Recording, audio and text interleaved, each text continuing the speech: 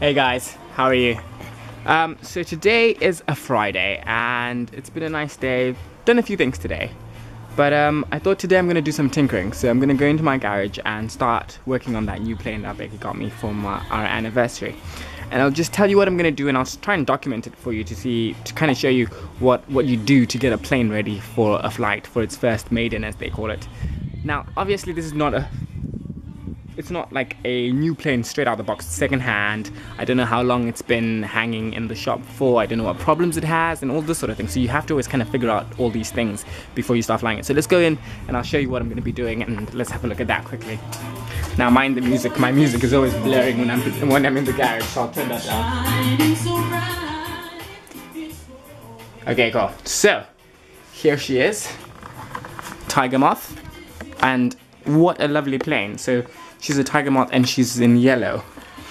One of the first things I always have an inkling about with new planes or second-hand planes is you want to check out stuff like the landing gear. You want to see the wheels, how they put on, how are they being held tight, with nuts like that. These are nice rubber wheels, so they're not foam. At the end of the day, this is a Nitro plane anyway, so it's gonna have a bit of oomph, it's gonna have a little bit of power, it's gonna be bouncing, it might be gliding, so you just never know, so you wanna check that out. It's always worth turning the prop a few times, just to make sure that nothing is tight, nothing, feels wrong, and it feels like it has a bit of combustion, and it has that little kick. So if I turn it like that, you see, that's the piston, and it has a nice, it sounds like it's sucking, like the carb is okay. Again, with initial planes, when you get them, you want to check control surfaces. You want to make sure that they're all tight, like all the hinges are in there, that they're tight. You want to see that all of them are okay.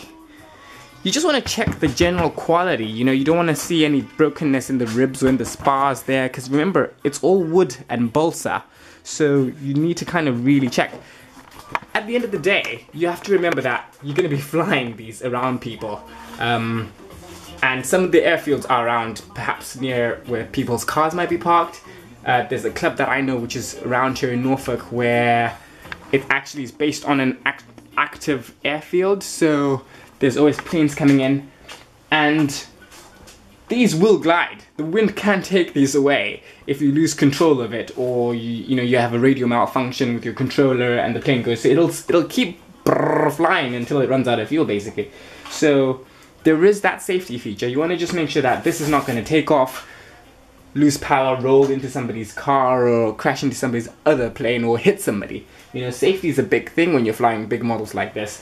By the time you get onto petrol, like this bad boy, which is 30cc, we're talking about something that's really hefty in terms of size. But also huge. So that could do a lot of damage. Obviously, when you're a member of the BMFA, which is the British Model Flying Association, you're a member because you get insurance, you're covered for it. But that doesn't mean that, you could be negligent in the way you operate these. There's a degree of safety, and most clubs are big on safety, so that's the thing. So again, one of the things I'm going to be checking, which I first noticed, is just, if you have a look at that, that's wobbly. You don't want that in the, you don't want that in the air. Trust me, you don't want that. So obviously that's going to be one of my first jobs, trying to figure out why that is so wobbly like that. And probably reinforcing it somehow, seeing what I can do, and just checking it. So what my task for today is going to be figuring out the electronics in there. First and foremost, figuring out all the electronics. How do you get it all set up? How do you wire it all up? And the best way to check something is to get it all wired up, get the radio moving, figure out what's working, what's not, how much throw is on it, and it would be a huge accomplishment if I could not only do that but get the engine running, and that really tells me a lot, so I can see how the engine's running, see how it sounds, if it is starting, if it isn't, will I need to change that? All of those sort of things are very, very important. So that's what we're gonna do, and if I find something out that's interesting, sorry about my dog.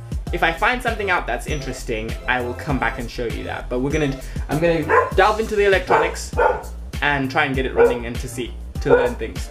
First stage. let's do this. Okay, so time for an update. So, we've been busy. Not that much time, but I'll show you what I've been up to. Let's go this way.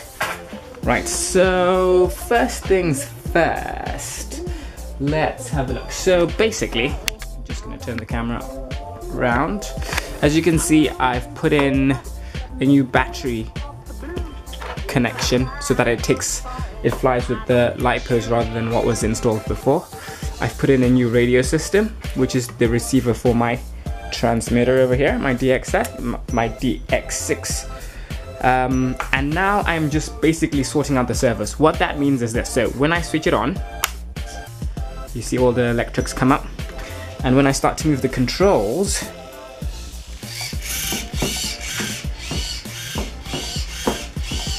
you can see that the controls are starting to move and the servos are going as well. And that's what I'm just testing out. Making sure that everything works in the way that it should do. But one of the things that I also need to do while I'm doing that is I need to make sure that everything's aligned and it's just clicking right. So up is up, down is down, left is left, and that I have all the full throw of the surfaces, you know, like the full flaps and everything like that. Why is that important? Because when I'm flying, I want to make sure that I have absolute control.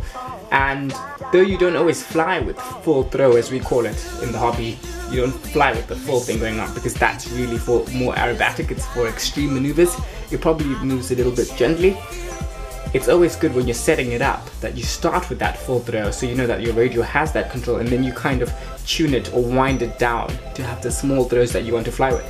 But because it is a Tiger Moth at the end of the day, I'm hoping that at some point, rather than just flying scale, straight and level, I want to see what she can do. I want to see if I can put her in a loop or roll her and stuff, and I think she should be able to do that.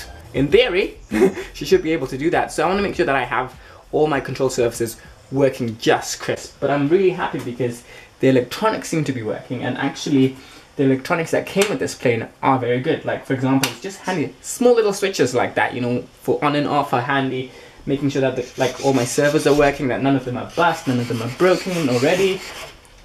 Stuff like that is really encouraging. So next step after me sorting that out is going to be trying to start the engine to see whether the heart of the airplane actually works. And now that's the big question. If that works, then we may not have as much work on this plane to do as we may think. If that works, sorry, we may not have as much work to do on this plane as we initially thought. So let's see how that goes. Okay, so I was outside, ready to go, ready to kind of try and fire it up straight away. Put fuel in it, and then I tried to turn the prop, and it got stuck. So it's quite stiff now, and it shouldn't be that stiff. It's not turning anymore, which could be one of two things. Old engine, old grease stuck, or it's a buggered engine. Number two, it could be that I flooded the engine somehow and it's unhappy with that. So the job I was dreading, but probably the job I should have done first thing, is check this motor. So that's what we have to do now. We have to take off the cowling, take off the prop, and see what we're dealing with. Sometimes these things happen, sometimes they don't. Anyway, let's get at it. The cowling is off, prop is off, and it still feels really stiff for some strange reason. I'm really hoping I'm not going to have to do an engine transplant, because I have a spare. This I know is a very good quality engine. It's called an Irvine. It's really good. Used to be on another plane that had an accident, but this is why you keep spares, because you're always going to need spares in the future. The problem is, I don't know what's up with this engine. I'm going to have a look at it, but I may have to transplant and put a bigger engine in, which sounds cool, but could cause a lot of problems later on when flying. So we're gonna have to figure this out. And this is the thing about nitro planes, which is unlike petrol planes. Nitro engines, not that they're temperamental, they just...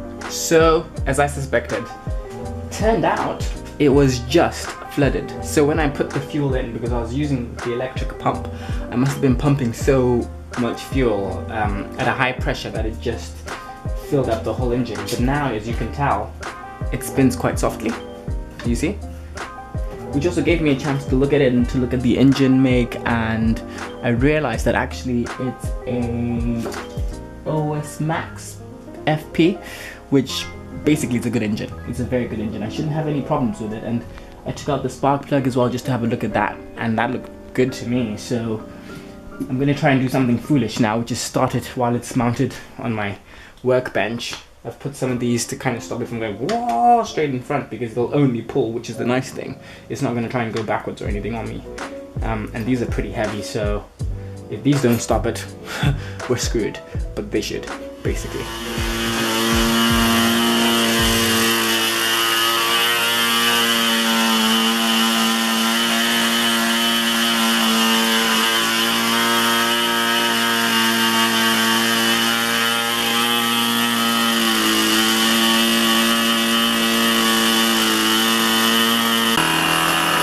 So, I got her purring like a kitten.